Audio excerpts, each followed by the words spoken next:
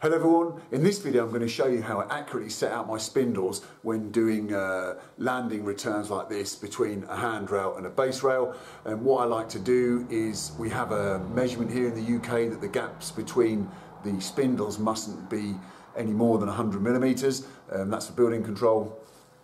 So basically what we do is we put the spindles into that spacing. Now, what I don't like to see is when basically, say we started from this end with 100mm spacing and get all the way to the other end, and you know there's an odd spacing, or the spindle ends up being tighter to the newel.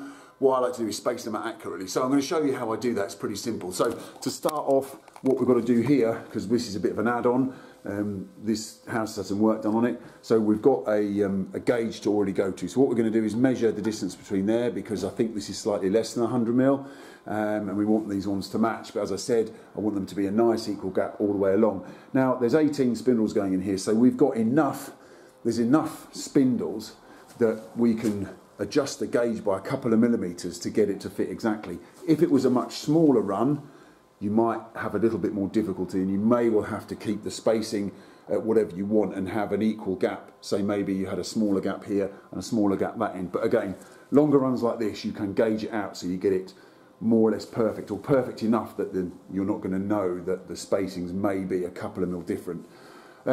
So first things first, we need to measure our overall distance from newel to newel.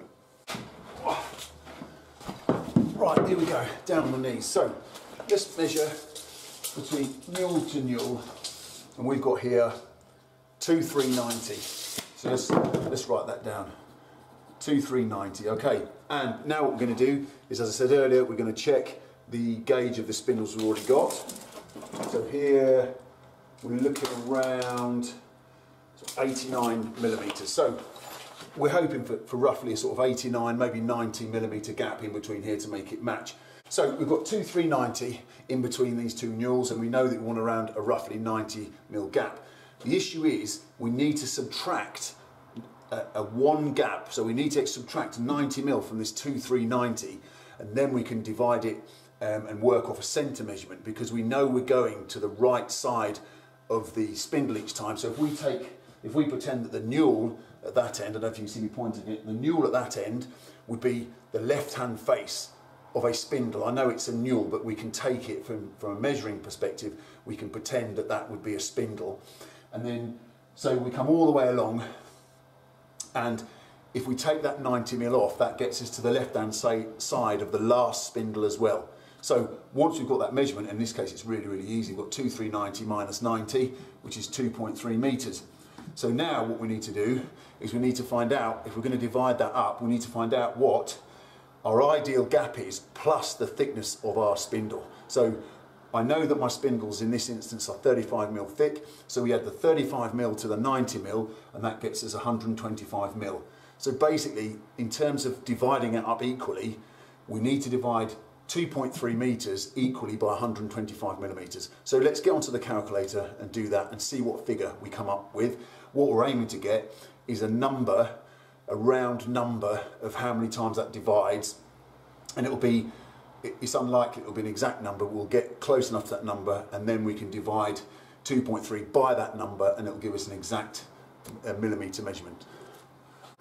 So I hope we can see that. I'm trying to do this sort of from behind the camera, so the angles aren't great. So like I said, we've got 2390, then minus 90mm, which is the size of gap that we want, and then we know that that leaves us with 2.3, which is to the left-hand side of each spindle and the last half newel.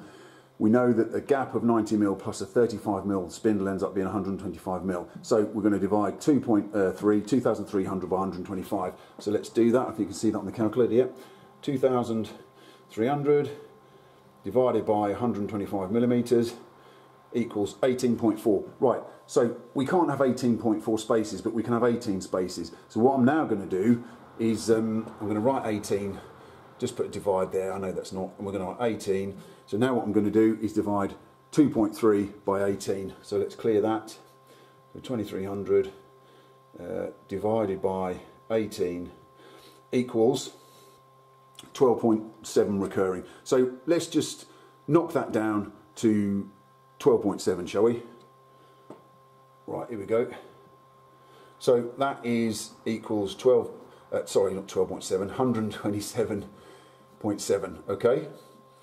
So now we know that each space plus the thickness of a spindle is 127.7 millimeters. And we know now that if we start that from the end point, by the time, if we start that from that half newel, I should say, by the time we get to the left-hand side of the last spindle, we know that it'll leave 90 mil between that spindle and this full newel. So I hope it's not too complicated. So what I'm going to do now to make it so that I don't, what I'm not going to do is technically now just minus 35 mil from that 127.7 and then cut all my packers to that size, whatever size that would be. Let's have a quick, I should know that. Minus 35. So I'm not going to cut all my spaces, you can see there. I'm not going to cut all my spaces to 92.7 because with the best will in the world, they've only got to be half a millimetre out, and then by the time you get 5 or 6 in, you're going to start getting out. So what I'm going to do here is, I don't know, I'm sort of waffling a little bit here. What I'm going to do here, and most calculators will do this, I'm going to add 127.7 to itself and then just do that recurring 127.7 and then go equals, so 255. And then what I do now, and this is the easy bit, I now set it out. It's like setting out a rod. Let's see if I can do that and you can see it. I'm not the world's best cameraman, I'm afraid. Let's have a look. Can we get that in there? Let's have a look. No, not really. Let's have a look. Yeah, just. That's it. I think we can see that. So basically what I'm going to do is put my tape out here, and we know that our first mark goes at 127. So I'll put that mark and then put a cross, because we're marking from the newel now. It doesn't matter which end we mark from now, because the 2390 measurement is a constant. So we go 127, and then we put a cross to the left-hand side of that. Then we press equals, and the next one is 255.4. So we put that mark in there, put a cross on there, and then if I just angle that up a little bit, what I do now, if you can see the calculator here, you see that? I just press equals, and you see it's given me 383. So I just come along where it says 383, I put a mark there. Again, most calculators do this. Press equals again. What we've got there, 510. So pretty much I'll do that all the way along. I'll do that all the way along there. I'll do that all the way along. Just carry on equaling the calculator, and then I know as I'm putting my spindles in, although I will cut my packers 92.7 or whatever I said, I'll know that I can keep an eye when I'm fitting the spindles.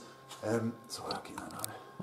When I'm fitting the spindles, you just keep an eye on these marks here, and I'll know if I'm drifting. So I hope I've made sense of that, and what I'll do now is cut my spindles, cut some spaces, and start putting them in.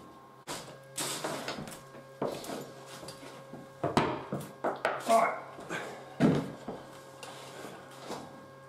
I've cut some spindles and I've cut some packers. I don't cut all my packers, like I said, maybe just cut 4 at a time, and I can start putting the spindles in, keeping an eye on the marks that we put down earlier. Now, one thing I'll say that we need to be careful of is, obviously, if our space is the same top and bottom, we need to make sure that our newel is upright. In this instance it is, but that's something you need to keep an eye on, because if your newel was slightly out, which can happen, obviously you need to make adjustments for that on either the top or bottom packer before you get going.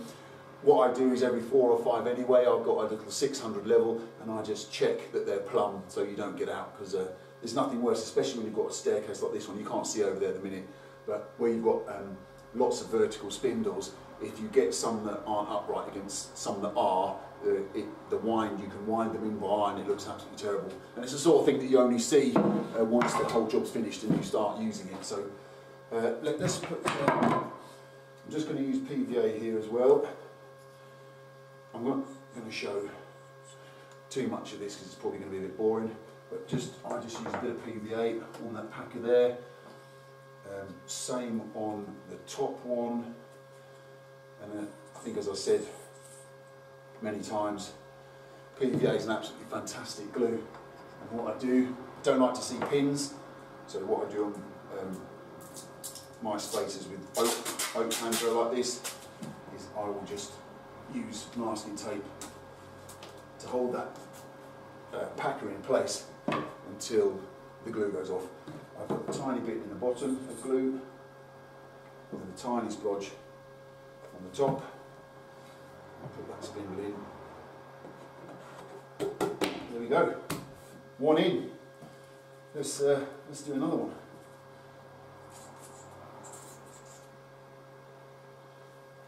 Tiny bit on that edge just helps.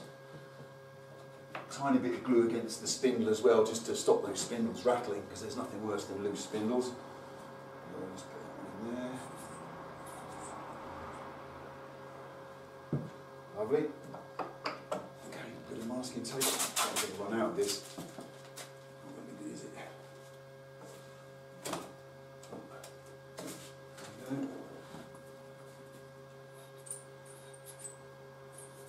So we'll get these. We'll get this few in and see how we're doing on our marks. Lovely.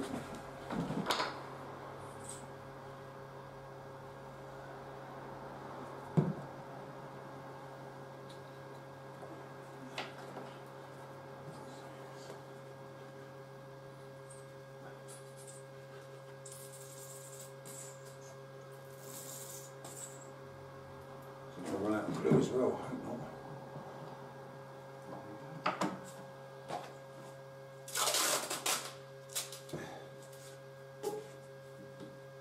Tight. Right, one more spindle in.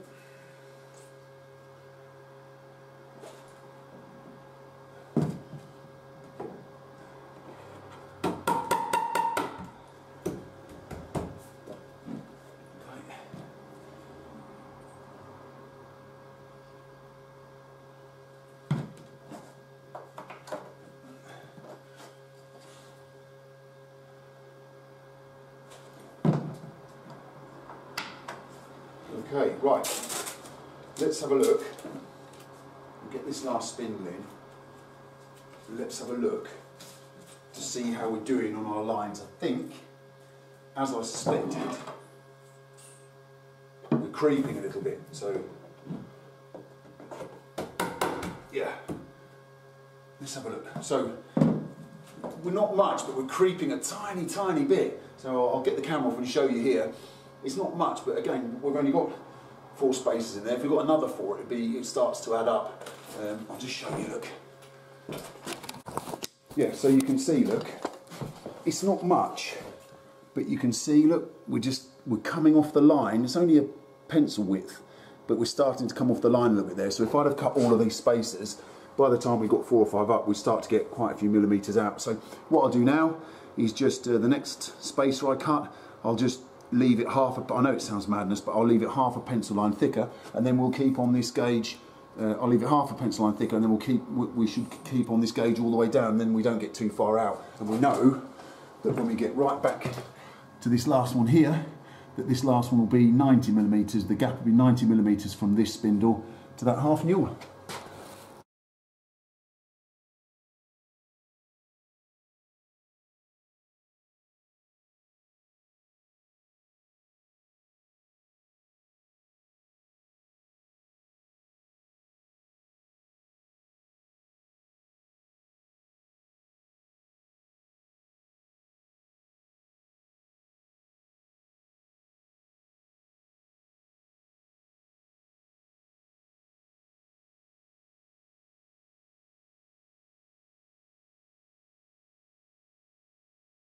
So there you go.